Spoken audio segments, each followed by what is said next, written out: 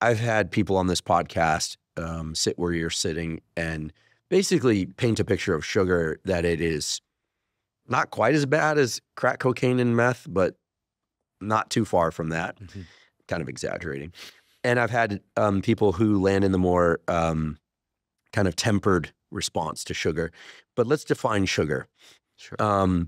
We're not talking, when I say sugar, I'm not talking about fructose in fruit, because in fruit you've got fructose, but you've got fiber and there's a high water content, and some fruits have higher fructose content than others, mangoes versus apples, for instance, or something of that sort. But when I'm talking about sugar, I'm talking about if one looks at a package or a label and sees added sugars, how bad are added sugars? Because those are really the ones that tend to, fall into this bin of quote unquote bad sugar in a lot of people's minds.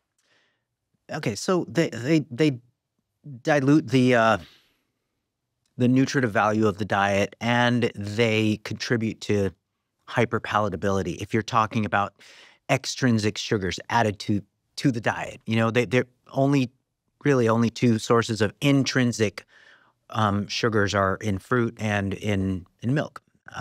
Everything else, you're just pretty much adding it, with the exception of like maybe agave, but that's kind of a rare esoteric thing.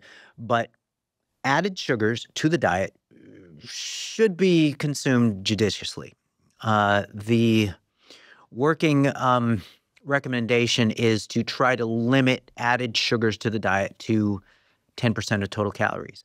So if you're somebody who likes to put maple syrup on whatever you might do, or somebody who likes to put honey on whatever you might do, then you may want to limit that to typical, let's say, 2,000 calorie diet. You might want to limit it to like a maximum of 40, 50 grams a day. That still seems high. It does. 40, 50 grams. Who's eating that much sugar? Me. Oh, really? You have a sweet tooth? No. I love honey and I love maple syrup. See, I have a savory tooth. Like if I have to try and not eat the entire block of Parmesan cheese. I have both, man.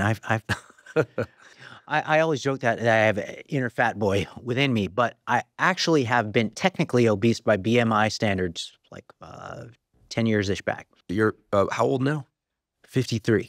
Great. Well, you seem to be in great shape. No hormone augmentation. We clarified that earlier. I asked. This is what guys ask each other nowadays. Are you doing any hormone augmentation? No. So Alan says no, and I believe him completely. But yeah, you're in great shape at 53. Thank you. And you have a sweet tooth and a savory tooth. So, I do, man. So how do you contend with it? I do. Oh, okay. So that's a great question because I can dish out something practical here.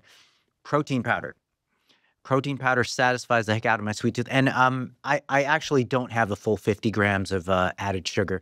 I might add like a tablespoon of maple syrup to my coffee. In the day, yeah. Sorry, yeah, dude. Okay, so you know those mocha pot thingies? Oh, yeah, mocha pot. Sorry, it's called mocha pot. It's like some. It's a piece of hardware. Yeah. Okay. It's the thing where you. It's this odd like. Oh, right. It's like an hourglass shaped coffee pot. Yeah. Yes. Okay. So I have that, and what I'm trying to do, I'm trying to duplicate the Thai coffee. Is it Thai? Mm-hmm. What is it? It's Thai iced tea. Really freaking good coffee that either Vietnamese coffee. Yeah, I love Vietnamese food. I don't drink the Vietnamese coffee. It's too sweet for me. Dude, but I'm trying to do a version of that with the mocha pot. And if I put maple syrup in that tablespoon, it's freaking awesome. And I have that with half and half. It's really good. So you got a fat sugar combination plus caffeine. Right. You do this in the morning before you train? I've been doing it. I go through these phases, but I have that. And so the extent of added sugar in my diet is that tablespoon of maple syrup. So I do agree with you. 50 grams could be a little bit up there. Listen, I'm not here to judge.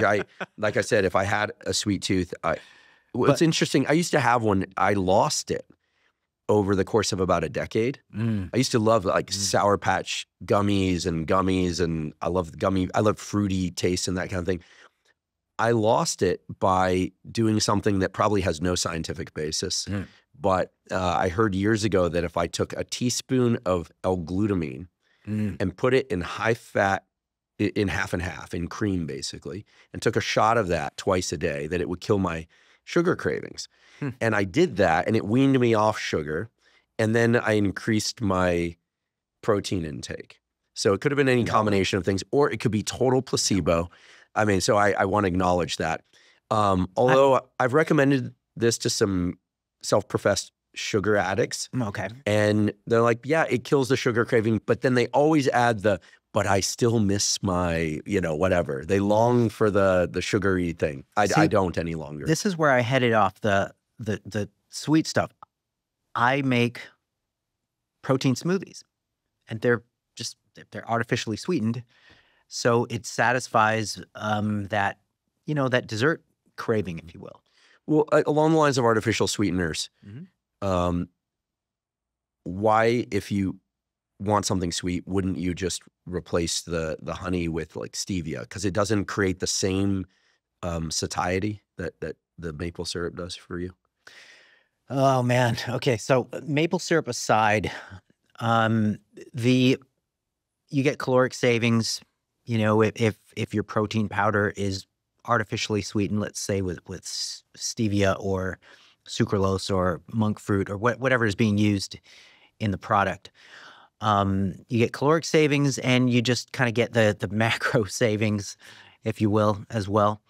And so protein powders are like, I mean, in my opinion, they're just such a breakthrough, because they satisfy the protein requirements, or they significantly augment the protein requirements, and they take care of like essentially having something that is the experience of a dessert, to me anyway. I make some really good fruit smoothies. I use frozen fruit, protein powder.